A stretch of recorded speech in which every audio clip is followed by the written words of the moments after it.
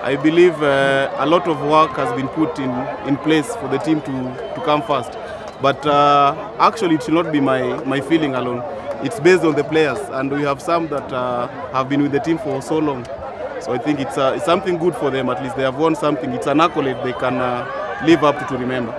The composure today was so high. We were so calm.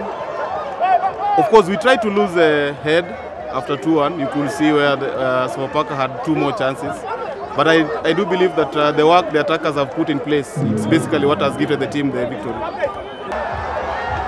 If we weren't ready for it, then we could have lost the final. But the moment you have won the final, then we should take up the challenge. Actually, it's not a threat, it's a challenge, and I'm sure we'll take up the challenge. I do believe in the team so much. I believe in their work. I believe in what they are giving. I believe in the support they are giving us. And I believe basically it's just some few areas to improve on, but basically we won't shake up most of the elements that we have been having.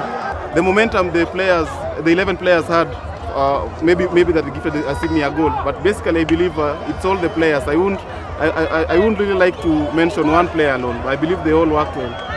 When I win, I don't think you can fail to be satisfied, because with a win, at the end of the day, it was a final. We were looking for a win.